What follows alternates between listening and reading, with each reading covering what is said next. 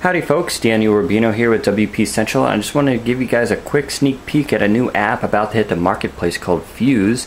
It's an RSS reader, but that's an understatement. This is much more than that. It's one of the best designed apps I've come across yet on Windows Phone. I'm not being hyperbolic there. I'm pretty positive this is the case. It's made by Rudy Hune, who did a TV show, another favorite app of ours. But this one even is even nicer than that. Let's just launch it and I'll show you why. This is what you're going to see first is one of 3 themes that it does. And you can see it's updating itself right now, and that's what that little flashing was. So those are the feeds, and of course you can add them, and I'll show you how you do that in a moment. But let's just look at it quickly. We can hit, see if I can actually tap these. It's kind of hard when I'm shooting a video. So this is WP Central, and it brings up all our stories in the feed. And so you can hit the story, but look at just look at the design of this. It's just so smooth. It pops out. The colors are great. You know, it uses your theme for the accent color. When you hit the title, look at all these options you get. You get see full article, share on Facebook, share on Twitter, send by email, Instapaper, read it later, share using QR code. Check this out.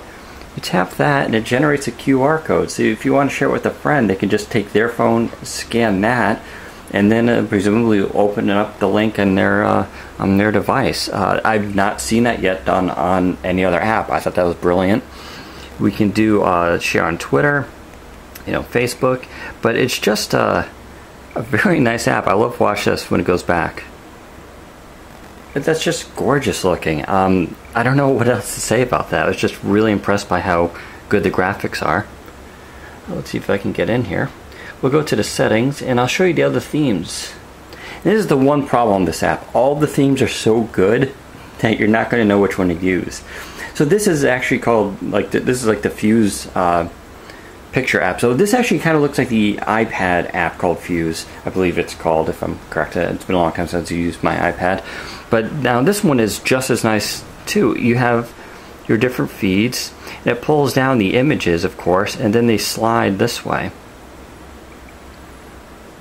Once again, we can launch a story, brings it down.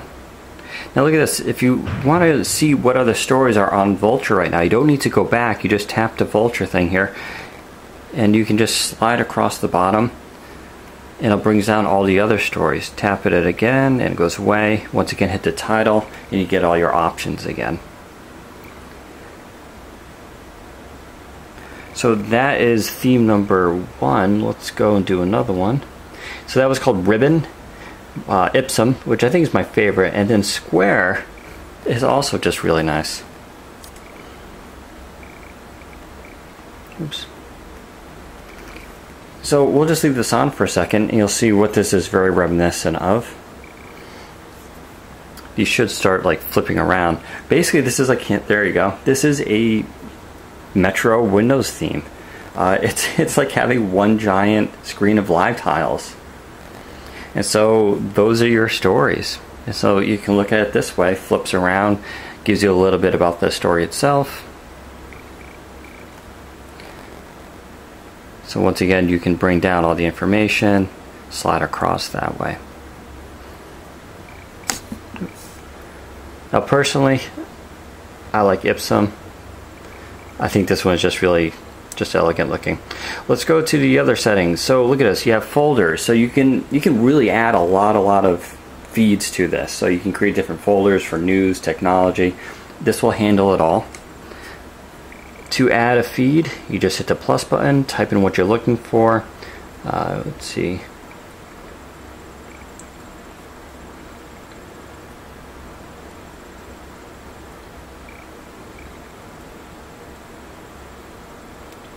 Of course I spelled York wrong. Can we do it again? So we hit New York Times, and this is what's great. You don't have to manually enter in the RSS, right? It's going to just go out there and search for RSS feeds. Makes it just brain dead simple. You find what you're looking for, you tap it, you hit the check mark, it'll add it. You can even now select it. You can hit the little edit button. You can change its title. You can change its group folder. or even its browsing method, of which you have different versions: Google, Mobilizer, Instapaper. So you can manipulate all that. If you want to move it, you grab these little arrows. Let's see if I can do it. It's a little tricky. There we go. And then I'll slide it around so you can change the ordering.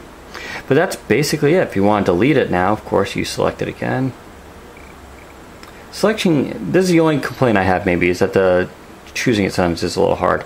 But you can delete them that way. Here's your social: Facebook, Twitter, Read It Later, Instapaper. Startup, you can have it choose to update the feeds, change new item state to unread. And that's basically about it. Here you can choose your folders. See, if I had different folders, they would appear here, of course, and then you can select them. And then, of course, you have your refresh. But I'm just really in love with this app. It's just gorgeous looking. I'm not really sure what the price is going to be. I've got to check, but we'll be doing a full review of this, of course, when it comes out.